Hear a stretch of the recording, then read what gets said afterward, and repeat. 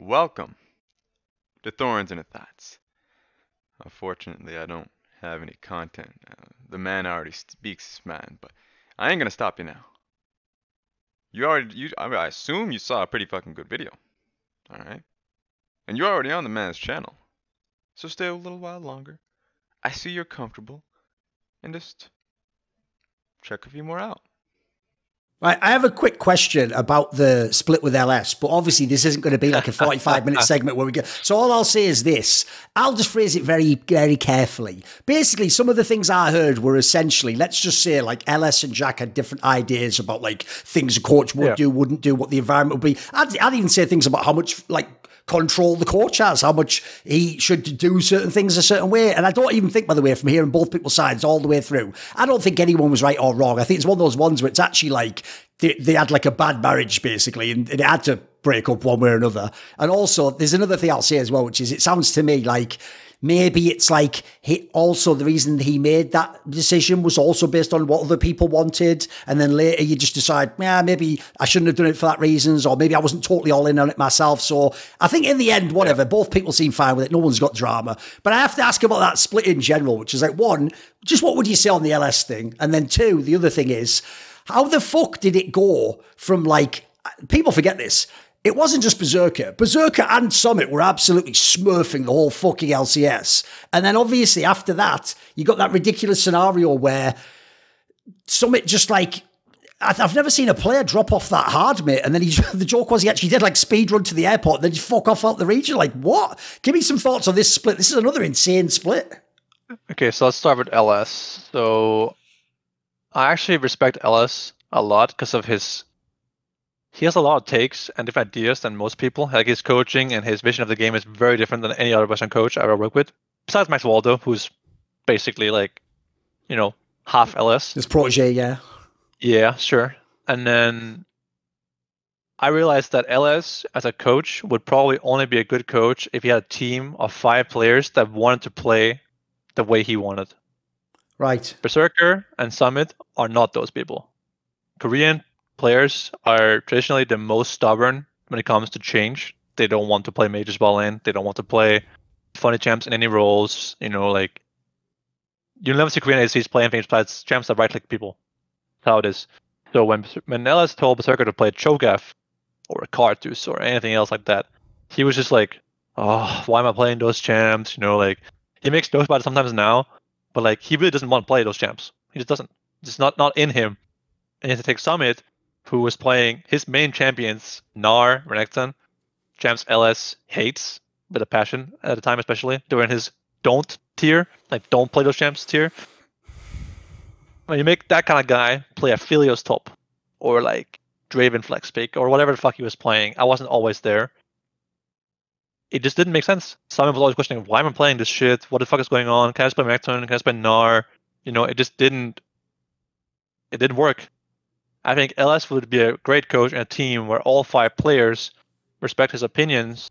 Not saying that Yeon didn't, but where they all really wanted to play like he did. Butch had a lot of that, for example, where he was always like following LS's ideas and giving him a lot of room to try stuff like the Soraka mid, the Iron mid, the Gwen Iron mid jungle combo. Like, I think that's things that no one would ever try without him.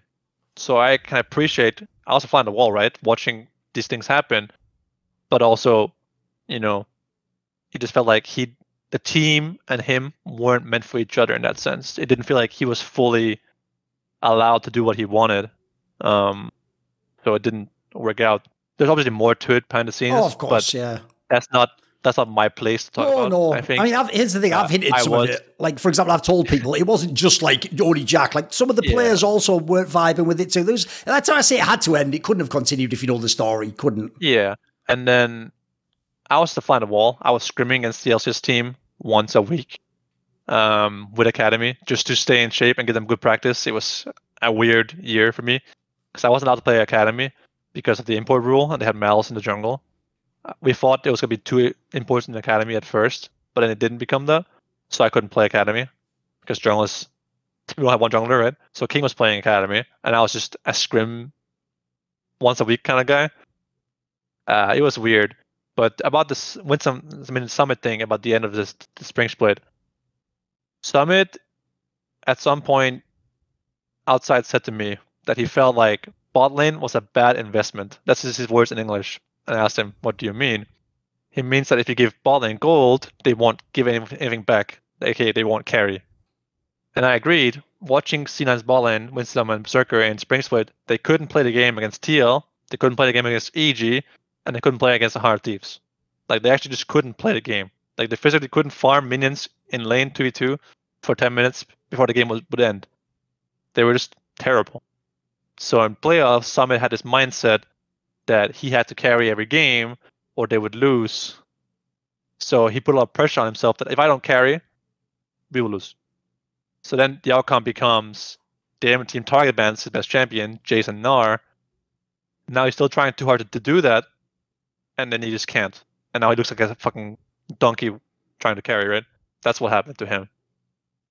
In some ways, I can empathize. I can empathize. Yeah. Empathize, yeah, sorry, with his mindset of if I don't carry, no one will. I've been there in some teams in the past, like for example in Origen 2016. I felt like if I don't carry, no one will, and it makes you play worse to have the mindset, and then you look worse as a result of it. And that's a really bad place to be as a pro player. So, in some ways, I feel like he was a waste of potential, but at the same time, he was also a bit hard to work with in scrims. He would die a lot to ganks. He would die a lot to everything because of the mindset he had that no one else would carry. Instead of working with other people to improve. So it just wasn't meant to be, you know. It just wasn't meant to be. Fudge had to play mid as well in the split, and Fudge's playstyle was pretty vegan, I will say. Like, he was scaling for late game with Corki, Victor, and shit like that, right? While Summit wanted to play like full LPL gameplay where mid pushes and runs top and dives, and support runs top and dives, but Winston was never leaving his lane that year. He was really, really bad.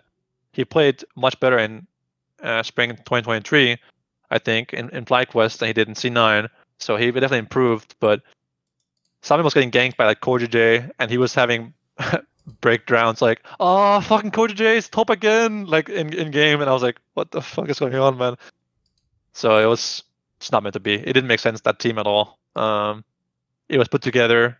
I don't know who made that team, but it didn't make any sense. Like Summit, Berserker, two very traditional Korean players playing their traditional champs, with LS, who was a very innovative or like different coach than most. It didn't make any sense.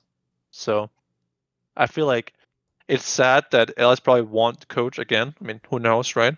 But I would like to see him in a team where all the players are like his disciples, or like people that actually care or like listen to him a lot and really, really like try it out to the end, right?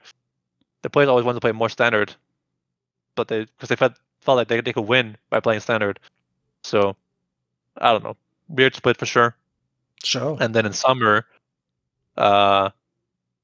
here's the question, right? Obviously, I want to ask about the role swap, but here's how I'm going to ask it. Everyone else just did that thing of, because remember, they all think you're still just fucking Game 5 TSM Sven who can't play ADC. Well, you just had all these years where you're really fucking good at ADC. So the question I have is this. Dude, I'm almost certain there were other LCS teams that would have taken Sven as its starting ADC or signed you, and you could have been on, the 4th or 5th best team and had a nice salary and earned your career back. Why role swap? Like, why go and sort of risk that and go to a non-traditional role for you?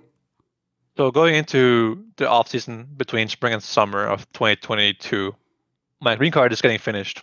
So I'm currently in Norway doing that because Denmark was flooded with refugees from the Ukraine war. So everything in Denmark is full. So I'm in Norway now doing it, which is fucking weird. And I'm thinking about what I want to do for summer. And I asked teams. EG has FBI. Wait. No, EG has Danny. Yes, that's right. Who will not carry no matter what. And FBI is on Heart Thieves, who's their part of their core with the FBI who he thing. And TL has a Hansama, who everyone thought was the best player before the year started. So there's no hope for joining the top 3 teams. And C9 has Berserker. They're not going to change. They made that clear. So now I'm like, those are the 4 best teams in NA. The 4 teams that go to Worlds are those three of those 4 teams. So do I join a team like CLG? I don't know if I could have, but do I join a team like CLG or like Golden Guardians or some shit and pray I can make that team better by myself? Or do I play support in C9 and tackle the difficulties of learning a new role, but I'll have a good team with players I know? So even if I didn't play in Spring, I still know how Berserker is as a person. I worked with Koreans in the past in G2, so I know how they learn English. I know the struggles he goes through, and I know his role the most of anyone in the team. Sure.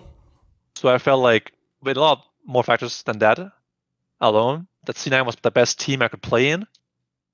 The role, I thought, fuck it can't be that hard, right? That's what I thought. I know what the ADC wants, so I had to like reverse engineer my head. If I was playing ADC right now, what would I want my support to do in this game, in this moment? It took a long time before I really got it, I understood the role, but I thought at the time that my best chance of winning Summer and going to Worlds was to play support. And I figured, it's one split. Absolute worst case, I play one split support, we win LCS, go to Worlds. If we lose 0-6, so be it. I'll go back to play ADC next to it. No one has ever lost their career of one split off or one split as support or something like that, right? You know, Perks came back to mid lane afterwards, no problem, right? That's what I thought about when I did it. I thought, worst case, it's just one split, go to Worlds, and then play ADC in 2023. So that's what I did. Because I thought I couldn't win in a different team. I thought I couldn't carry, you know, a non-C9 TL 100 Thieves EG team that hard that we could actually win. And it would make me look worse as a player to play in one of those teams and not win. So, yeah, that's it. And then after that, you know, it's a whole different story. One thing that's I found kind of funny though is, I mean, look, you've got your own style, like your own way of sort of trash talking and like a sort of self-deprecating humour. But I noticed when you swapped to support, I don't know if it was like to assert dominance over the other supports, but you did that ADC thing where you just kept saying sort of like, you made it sound like it was season 3 and people were playing Janna still. You were like, oh, it's just fucking easy sport. You just do a bunch of nothing and then you get carried and you win the game and like, just don't be an idiot basically. Like you made, this what I know all the other supports would go mad if they heard that because there's so much like nuance and the timings, but you did a good job making it sound like it's just piss easy to come in and play the role, right?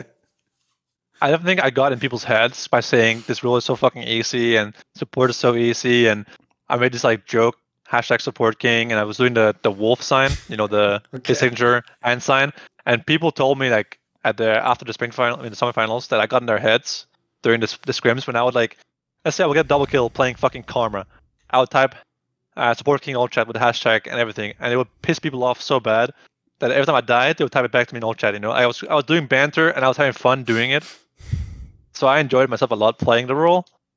But yeah, I mean, I learned a lot about the game, the support role, ADC in general. Like playing the support role gives a lot of perspective on the game that I think could help me as an ADC player if I were to choose to play ADC in 2023. So I thought overall it's a good idea for me to play board for a split and see what happens. So you already referenced it earlier. Obviously, after this, Jensen came back, and he'd actually had a split off himself. If people don't remember, he just had no one to be on because obviously Team Liquid sort of changed their mind and went with Bjergsen. And he was going to maybe roll a swap, but it didn't happen. Right when he came into this team, the ridiculous thing is because he had been off, like that team looked mad sketch at the beginning. It was like it was just okay, but because of the playoffs, I always say what changed at NA is the playoffs are so long. They're like an extra season themselves. Like the meta could change, the patch could change. By the time he was in the playoffs, it was like, bro, this is just Jensen. Like he plays Origen and LeBlanc and the Odyssey game if he has to. Now he even did the fucking Zillion off Bjergsen. Like he actually eventually by the end wasn't he just Jensen again? Yeah, I mean we came in late summer because I had a passport issue with Berserker as well. So they were playing with King and Destiny, I believe, in week 1, and they went 0-3. So we had a rough start to summer. What happened? Let me think about it. Yeah, it was weird just had to split off despite being the best mid laner in LCS or second best with Bjergsen, who had a year as a coach. So it was very strange how that happened. But yeah, it took a while for us to really figure out what to play. I had to learn a lot of champs before I could even start talking about the actual game. So I couldn't really get better as a macro player. I could only focus on my own game for the first big part of summer, like learning the champions, learning how to play Nautilus, Leona, and Yumi, and whatever the fuck champs, right? So it was it took a while before it clicked for me how to play and what to play. I think looking back at it, I'm similar to Perks in that the meta in summer 2022 was the best time for me to play a new role, support role. Right? Like the meta was, not in the start, but towards the end, it was Yuumi, Lulu, Nami, Renata, those kind of champions, all range champs. And sure, I had to learn new champs like Renata, and there's more skill expression in enchanters than people think. And if people play them at a high level, they would understand. But of all the metas I could have chosen, that was the best one. If I had to play Rakan and Alistar, Vulcan would be making fun of me every game. Right. So sure. I did choose the best time, and I got lucky in the same way that Perks did. But I don't think I got carried. I think I played well in summer, and we were the best bot lane by far. And, some people will say, yeah, Berserker carried you.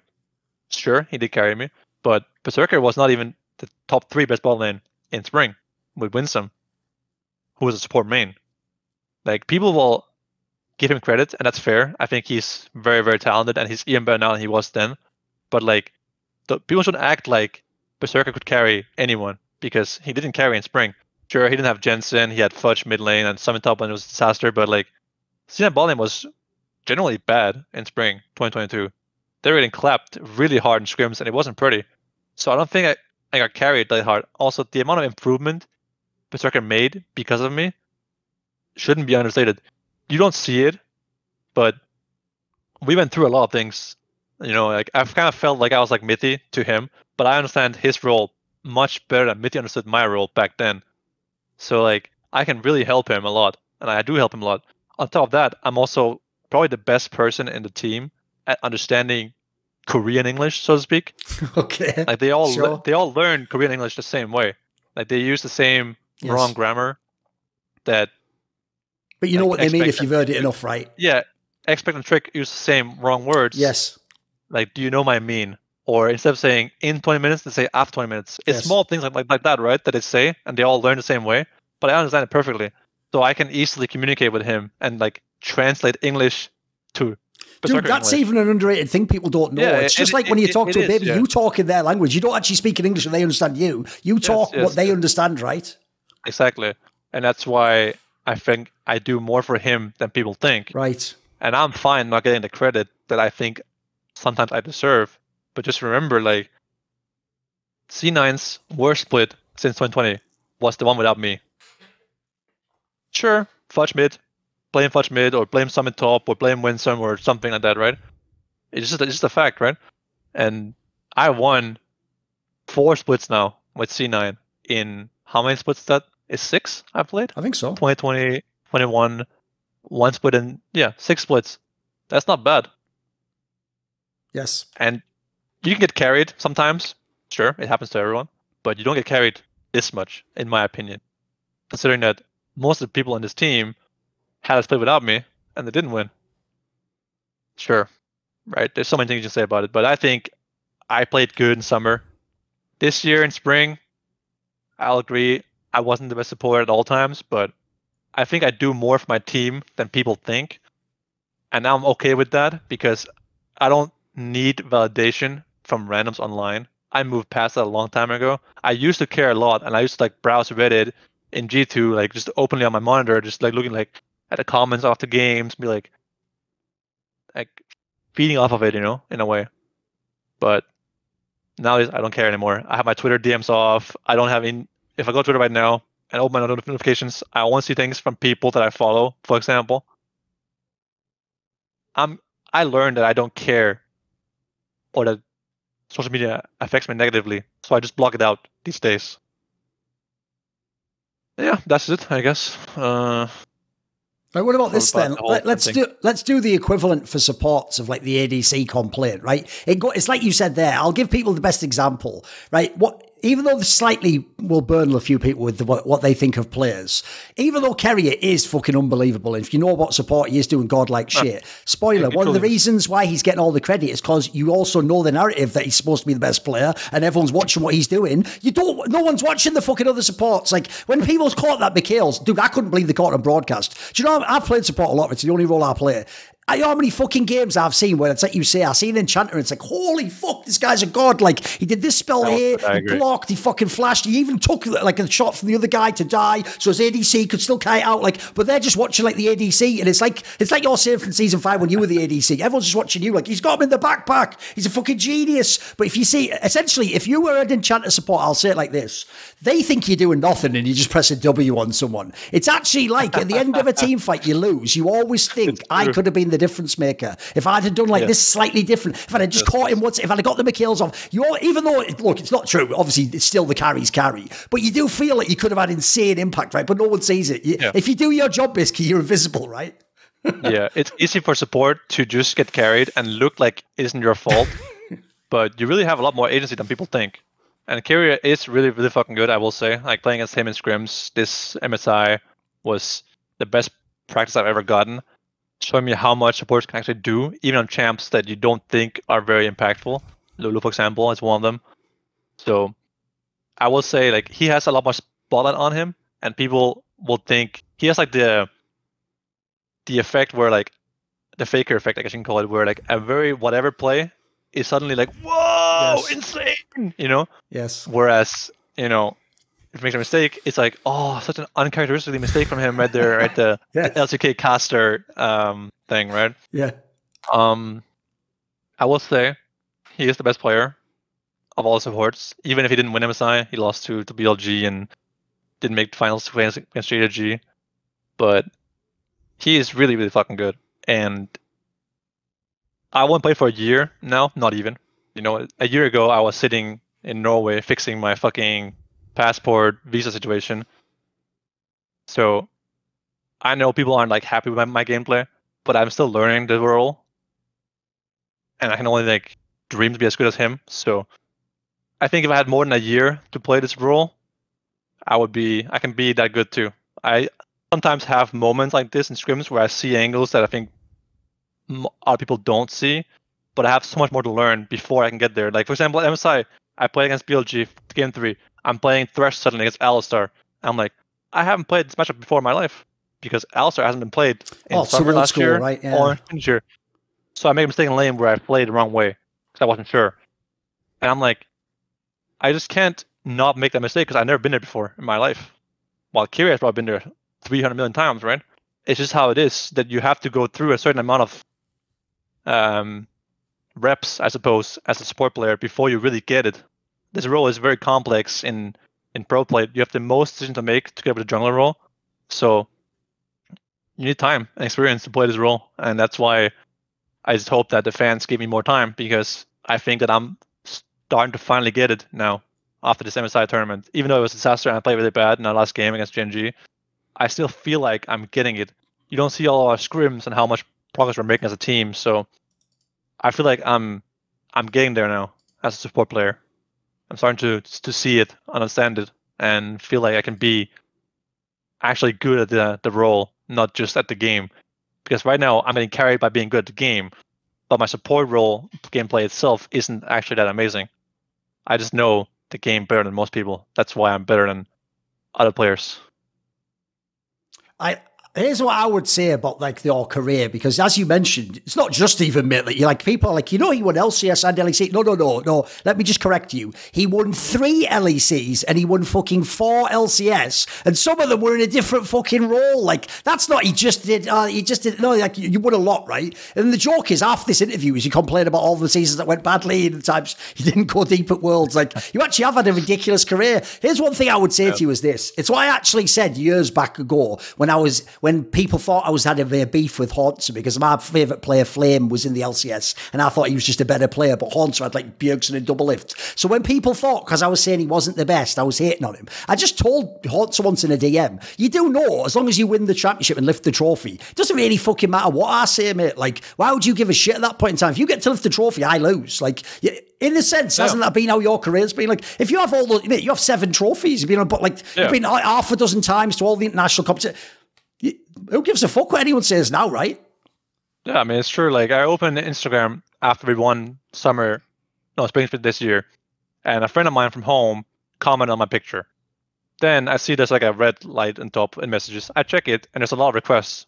So I open it, since the first time since like 2018, the disaster, and I see like so many negative comments still there from like years ago, right? And I remember, why do I give a fuck about all these people? You know, it doesn't matter. I won.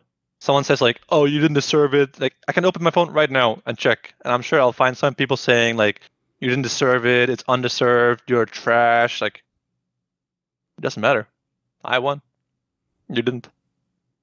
Just stay mad, right? I moved on from all that kind of stuff a long time ago. Like I said earlier, like, I don't give a shit about anyone's opinions. Even to this day, there's a lot of people on Twitter, like Twitter analysts, that comment about the game. Their whole fucking job is to make comments about the games, and they have so many bad takes. It's unreal. And I follow them because of, whatever reason. And I just can't imagine, like, it's so weird that these people have followings while having such bad takes, and they have absolutely no idea what happened during your whole boot camp in every scrim game you've been in. And they're tweeting things like, this team lost draft, but you have no idea about draft, first of all, and you don't know all the things we went through to get this point in draft. Oh, they gave Chovy Ari. Yeah, but if we don't give Chovy Ari, then we give the other guy this draft and this champ, and that's much worse for us as a team because we can't play this champ, blah, blah. We actually, like, go through a lot more things than you think to get to the point where we are in draft or in the game. So I realized that things I've read it for like a goal player criticizes a pro player doesn't make sense. Sure, like sometimes obvious mistakes are obvious mistakes. I know. Sure. You suicide for no reason, you die in game, and it's like, oh, that was stupid. Yeah, I agree. But it's how you got there in the first place that people don't understand. Why are you fighting Herald? Yeah, good question. Because if we don't, we've been here so many times where this team makes fun of us in mid-game because they have Herald, so we have to match them, or they'll take a whole tower, blah, blah, blah, right? We've been through this whole game so many times, so we know what it looks like.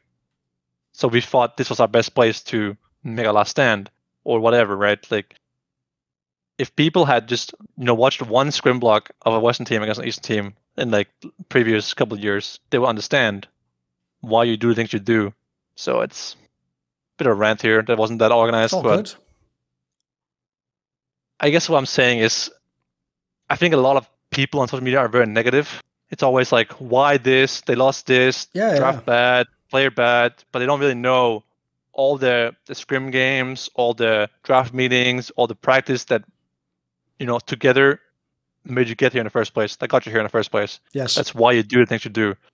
Because the other outcomes are even worse than this one. Yes. So it's... I know what you mean. Here's the thing. I always tell people, I've been actually trying to do this on my shows now. Even though, listen, on Twitter, I definitely do it because I just shitpost on Twitter. That's what I do, mate. But then again, I do not pretend to be an expert about league. I'm a fucking interviewer, a journalist, and I'm just very opinionated. Don't worry about it. I'd do the same if I was in a pub shouting about football. They'll fuck all about football.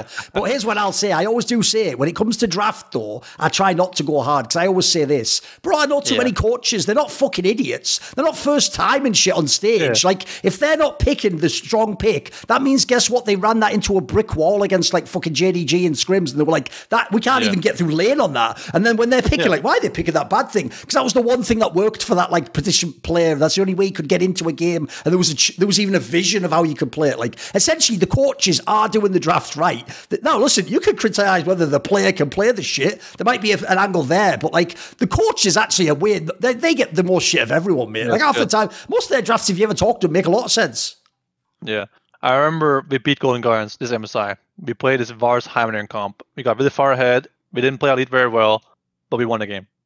Then I remember in the bus ride home, I opened Twitter and I see LS makes a tweet about how he's like mocking our comp and saying he would love to see us play against Gen G and get less goal lead or whatever. I can already see where the story's going. Go on. Our comp is shit, basically what he's saying, and we wouldn't manage Gen G with it.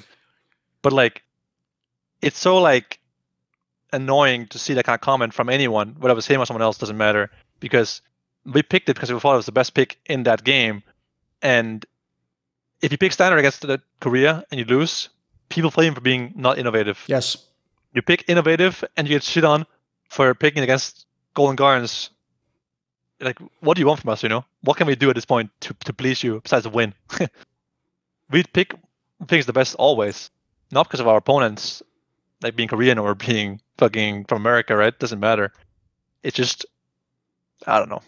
It's so disheartening in a way. these kind of comments. That's why I tend to stay off media as much as I can. Even sometimes I just open Twitter after I win, be like, "Hey, what's up, guys? We won, nice." You see that and you're like, "What the fuck? What can I do at that point to win?" You want to play standard against Genji like we did and lose, or play something funny, maybe win early game, have a banger, and then lose. Like, it doesn't fucking matter, You can't please everyone. So I stopped trying that a long time ago, and it made me have a lot more peace mentally.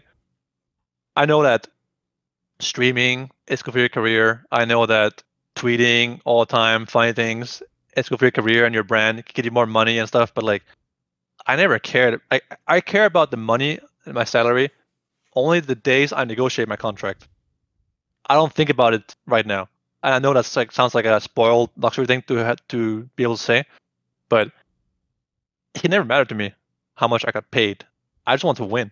I want to create a legacy I can look back at and be like, I'm proud of these years I was a pro.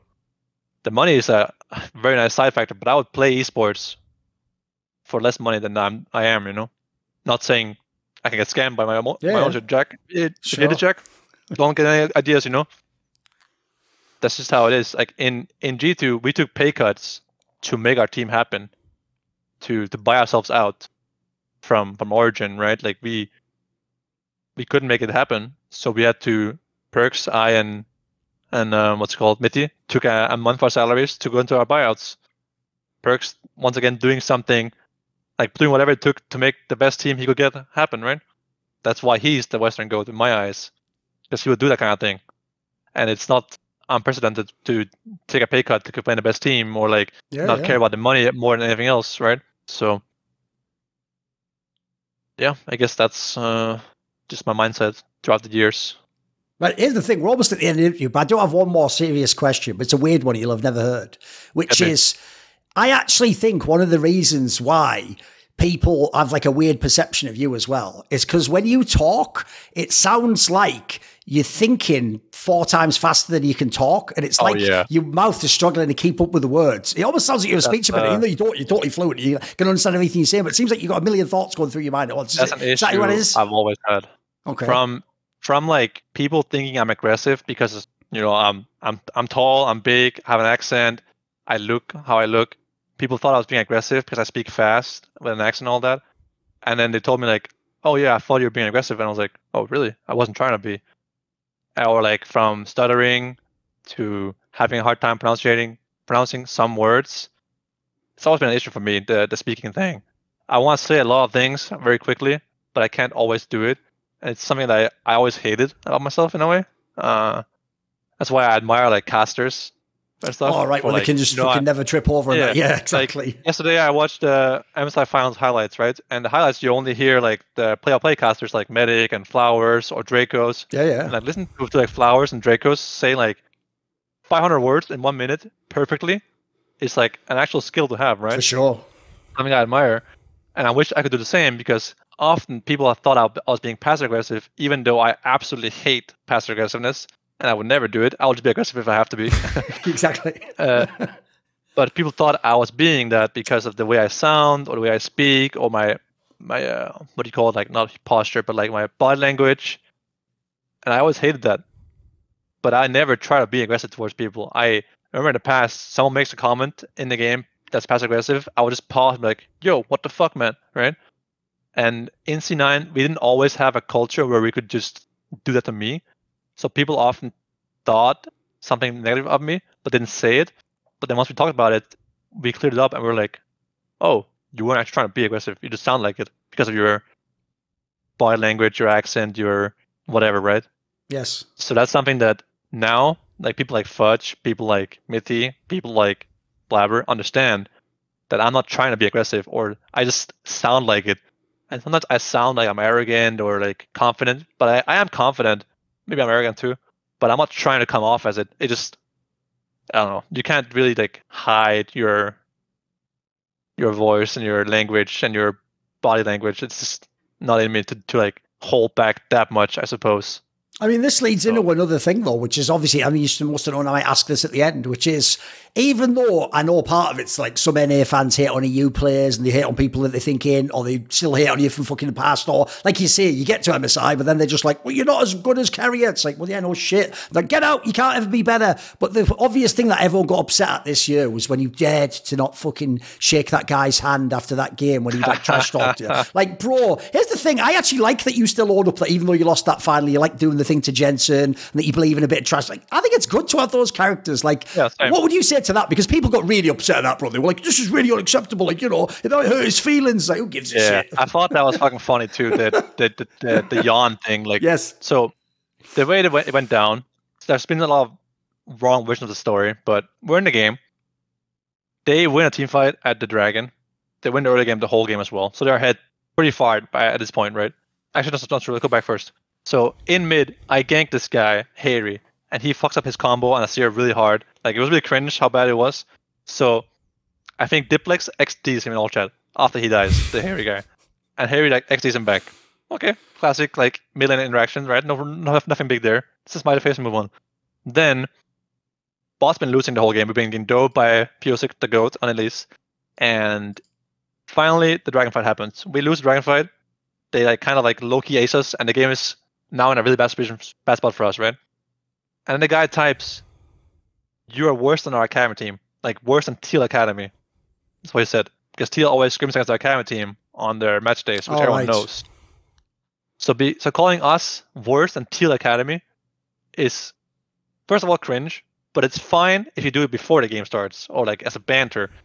But in EU, there was always this like common... So the unwritten rule is you don't talk shit after you win. You talk shit before the game, and after the game, if it's like sometimes in good nature, right? But you don't talk shit like as you're winning or like after you win. You know, you stay humble or graceful, whatever. Okay. So I got fired up. I was like, okay, fuck this kid. You know, fuck this guy. So we win the game. And the funny part is that he actually griefed it. So karma hit him hard, like me in 2019 finals, I suppose. Karma always hits you hard when you talk shit before the games. I mean, during the games when you're winning.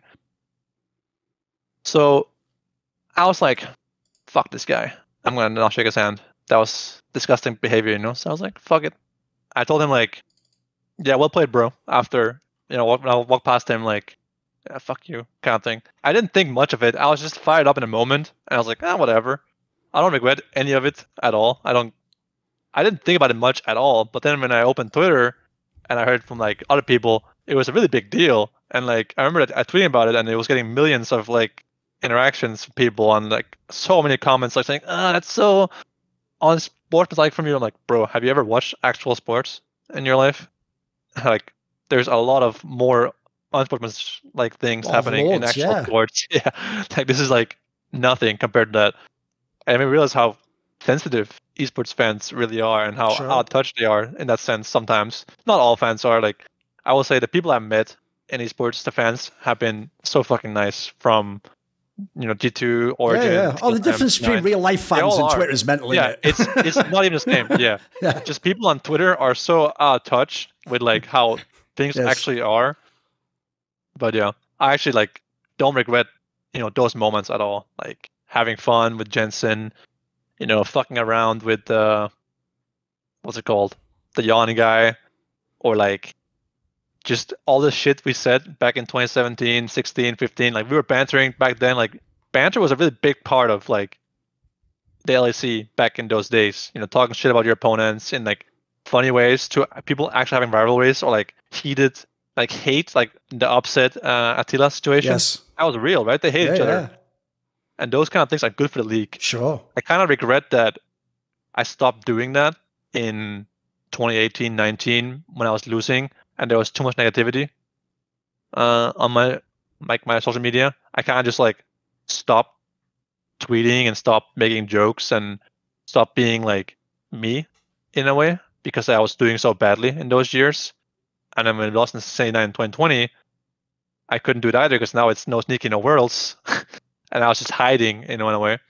But then when I started playing support, I enjoyed the game in a new way. And I found that trash talking energy back with the whole support king and all chat when I was doing a good play, or like when anything happened, you know, just I couldn't engage. Didn't matter if it win or not, I was just type support king. And it would just get into people's heads. And I got reminded kind of the good old days in G2 when people would like visibly play differently, or like, yeah, you could tell people were triggered, you know, that kind of thing.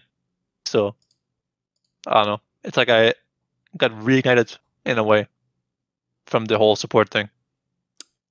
Obviously, this was an epic interview. At the end of this interview, do you have a final message, or do you want to thank Costello to anyone? I realized this year when I went to London and someone asked me if I went to London before, I said, yeah, I was here. Holy fuck, that was 2015. That was 8 years ago. That I had a really, really long career, and I'm not going anywhere, I hope, at least. I still think I can improve so much more in support, and I'm so happy to play. I'm having so much fun playing the game still, and I'm loving every part of it. So I want to thank all the people that have been part of it for this many years. You know, some guy in London came up to me and said, I've been a fan since OG Mithy and Zven, you know, and came up with a jersey and like want me to sign it. I'm like, hell yeah, bro. You know, some people have been along for the ride for a long time, and I appreciate those people. So thank you. I hope I'm not going anywhere soon. And even in this interview, there's so much more things I could say. I could keep talking about my career and esports and League for so long. I just fucking love this game, and this. I'm so grateful to been able to, you know, take this path in my career. So thank you for listening. If you've been here the whole time. Manga Tak. Manga Tak. Where I come from in England, people will often say, oh yeah, you and whose army? Well, I'll tell you what, I've got my own army backing me up. They're called the Skrilluminati. Thank you to Ahmed Haju, Joseph Adcock, Matt Pugnaccio Racula, Theogony, Animosity, Bot Pounder 420, Jensen Gore, Tobias Bernasconi, Tosh, Toucan, and as always, you know it, a special thanks goes out to my boy Jerky's Minion. Do you want to suggest a topic or a guest for my content? You want teasers? Find out who's in the upcoming interviews. Do you want to ask me a question in my monthly AMA? Maybe you want to be part of those long discussions where we talk about anything and everything in esports. Well, if so, put your money where your mouth is and enlist today in the Skrilluminati via the Patreon link in the box below.